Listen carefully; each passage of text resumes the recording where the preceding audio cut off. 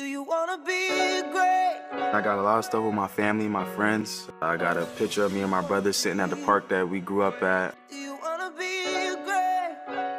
This is all about my mom. Her favorite quote is, "I can do all things through Christ who strengthens me." I got her name, the rose, the time I was born. Got Trenton makes the world takes on my chest. But then I got a path on the back of my right leg of all the schools I went through. It's the story of my life. It's all positive things. I feel like when some people see tattoos, they kind of just judge this book by its cover, but don't judge me until you know me. Yeah, off my chest, no more excuses. Scared to death, but I can't lose grip. One of my favorite ones is the one about my brother. It says, "Whatever I got, you can get it. If I ain't got it, I'm gonna go out and get it. We split it, we did it." And every time I'm in the mirror looking, I just look at it and I just remind myself. A reminder of what he plays for, a brother who chose a different path. Myles Powell was arrested in November of 2017 and charged with murder. He is awaiting trial in the Monmouth County Correctional Institution. I think of my brother all the time. I love my parents. I know we're going through a rough time, but I'm the happiness in the family right now. So I just keep that in mind when I'm having a bad day or I'm not really making shots. It's like I just remind myself that it can be a lot worse. When you came to Seton Hall, could you ever have envisioned this much success personally for you by your senior year? I mean, no way. I mean, I was 250 pounds, just broke my foot twice. I mean, I always believed in myself, but I never really expected it to get like this. Oh, bang! You've got to be kidding me, Myles Powell! The very close player-head coach relationship that you and Coach Willard have is so well documented. I mean, he's more than a coach to me. I look at him more as like a father figure. I mean, sometimes I catch him believing in me more than I believe in myself. When I was going through the things with my brother, he invited me into his home. It's just little things like that that coach has done for me that's like I will never forget.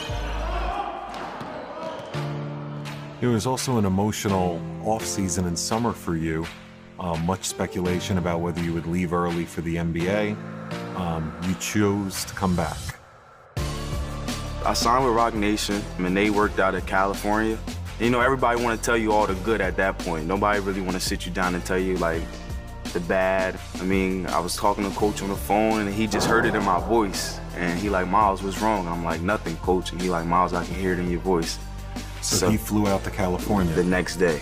He just dropped everything that he was doing, put everything aside, and he was out there. We wanted him to go. That's your lifelong dream as a coach, is to get someone into the NBA. And my role was more someone that was just gonna try to make him make an educated decision. And at the end of the day, it was gonna be his decision. Would you say that he was at the top of the list in terms of deciding factors of everything you had to weigh in? Yeah, without a doubt. Him and my brother. And I called my brother. He started to break down. He like, "I'm happy for you, but you're not finished yet. I want you to be the first person in the family to graduate. I want you to get that paper for me." Once he said that and then I talked to Coach, it was pretty much over. I can sacrifice 6, 7 more months of my life to make the family happy. Myles Powell has taken over. He really brings the Pirates the swag, the confidence, and a go-to player in crunch time. To be able to go on this journey with him and watch him go from this high school kid that was a shooter now to probably one of the best players in the country, and to be able to see him grow as a man too, it's something I'll never forget. What have you learned the most if you were to take a life lesson away from your journey so far at Seton Hall?